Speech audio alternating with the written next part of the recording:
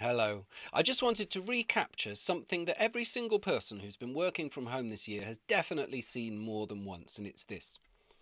Oh, is it my turn to present? Great. How do I share my slides on this thing? It says that I can't share slides. Can you give me permission to share slides? Great. Okay. So, and then I click this. Sorry, you weren't supposed to see that. Here's my presentation. My name's Steve Cross, and in this video about how to improve your online presentation skills put together for the University of Cambridge, we are going to be looking at slides and media. How to make sure that you don't do that. You're not the person who doesn't know how everything works at the beginning of the meeting. This video, like every video in this series, is shot as a single take with no editing afterwards. So everything that I'm doing, you can do in real time. And the thing I wanted to talk to all of you about was how to take more control over the way that you're using slides and media in your online presentations. And you've got two choices in order to do this. You can use the inbuilt system within the piece of software that your meeting is on. Zoom is quite good for this. I don't know how good Teams is, but personally I don't like to do this, partly because those systems change all the time and I need to relearn them, and partly because often I'll have a meeting that's in a new piece of software I've never used before. It'll be a Google Hangout, or somebody will say, we've got this proprietary system that allows us to, and then I no longer have the control that I'm used to having over the slides. So what I like to do is control everything at my end, and I do this with a free piece of software called OBS. There's an online piece of software called StreamYard, which does a lot of the same things, but I don't know it as well. But just to give you an idea, if I'm in a Zoom meeting or if I'm in a Teams meeting, I don't need to share my screen. I just need to talk so that I become the big screen that's mainly on the face, and then I can do everything from my computer. So I can, for instance, put up titles and text. You saw me do that at the beginning of the speech. I can put up photos. There's a nice little photo of me. I can play videos. Hello, Steve. Recording a video, are you? Nice. Very nice. I can, of course, put up slides. If I'm being really, really clever, I can use the screen behind me to appear in front of my slides. This is quite nice if you've forgotten to put little indicators on all of your slides to tell people what they're supposed to be looking at. You can pop up and point at the bullet point that you want. I can change microphones, just to show you. I'm changing to a microphone that has a silly effect on it. That's probably not why you would change microphones. You'd change microphones because you had 2 or 3 other people that you're talking to that you want to make sure are heard properly. Just going back to slides for a second, I just wanted to note something about online sharing. So online sharing, because people are watching on a big variety of screens, you have to take a lot more care to make sure that your slides are designed for people to look at. So when you're in a room, you're all looking at the same thing, and you know if your slide is too busy, and you'll find presenters saying, oh, I've just realised you can't pick anything out on that slide. You can't tell that online because you might be looking on a great big 27-inch monitor, but the person watching might be on their phone.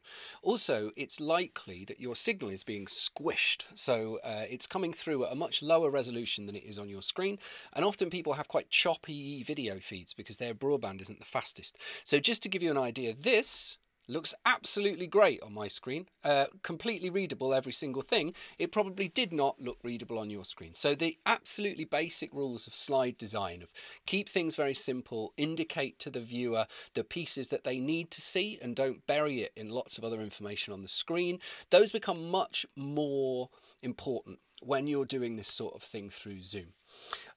So that's how I can take control of everything at my end. I can show you anything I want to show you just through the normal feed, and I'm doing this through a thing called the OBS virtual camera. So Zoom, instead of using the camera on my computer, is using this virtual camera that OBS is sending it, and I can put anything into that virtual camera.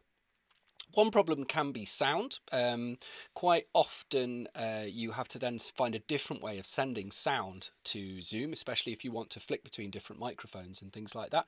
I like to use a piece of software called Loopback because I use a Mac, and Loopback allows me to select every program that I want the sound from and feed them into a single virtual source, and then that virtual source is picked up in Zoom the same way. I'd strongly urge you, Loopback's quite expensive. There are free versions. There used to be a thing called Soundflower. There's lots of Windows software that does the same thing for free. And again, that gives me total control at this end. If I want to play you a video, but I want to talk over it, I can fade the video up and down when I'm talking. And you can't do that as easily within a piece of software like Zoom. So the other thing that I'm using to speed all of this up is a piece of hardware called Stream Deck. So every time that something changes on the screen, I'm pressing a button on a physical thing in front of me. Now, that can be quite a big commitment to buy a Stream Deck. Stream Deck is, they're a couple of £100.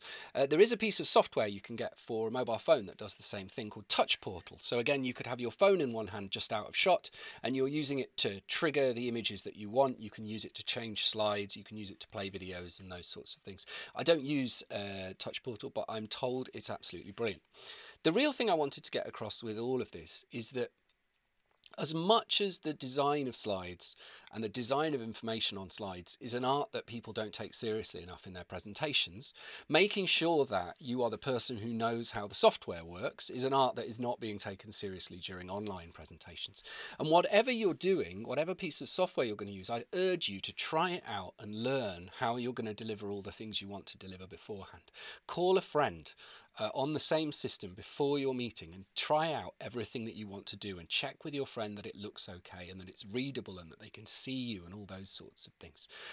Don't be the person who's fumbling their way through the software, triggering everybody else to think this person doesn't really know what they're doing, even if it's subconsciously, and then start looking at other things on their screen.